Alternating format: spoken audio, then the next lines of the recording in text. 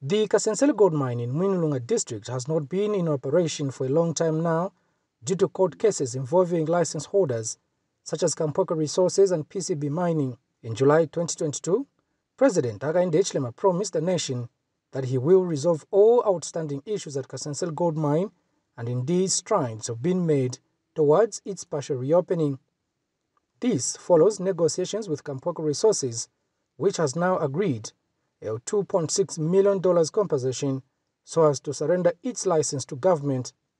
As a result, Chief Jibwika has since signed minutes of the previous meeting with key stakeholders, a move which will now lead to him signing a consent letter allowing government to begin operations at the mine. It has been our desire that this mine opens. It is for our benefit, for the people's benefit, that the mine is in operation. The people of Kasenseli especially, because they basically have put their hopes on the mine and they are no longer even carrying out the usual farming activities. So I am very grateful for the President to have actually sent you back here so that we can find a way of concluding these matters once and for all. Was agreed.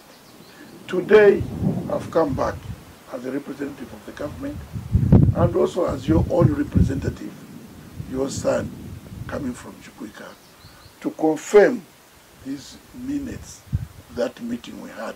From after you have assented to these minutes, it gives me authority to present to them that yes, this meeting took place and it was genuine, so that we can deal with the Kampoka issue.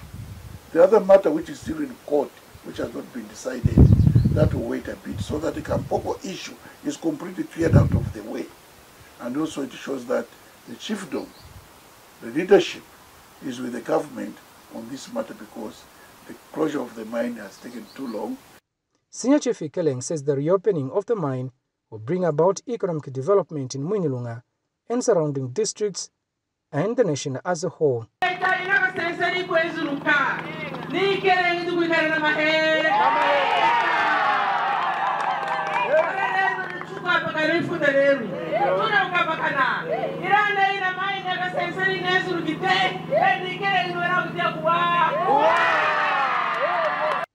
Zambia Gold Company, subsidiary of ZCCMIH, has since set aside the $2.6 million compensation meant for Kampoka Resources so as to conclude the negotiations and remain with PCB.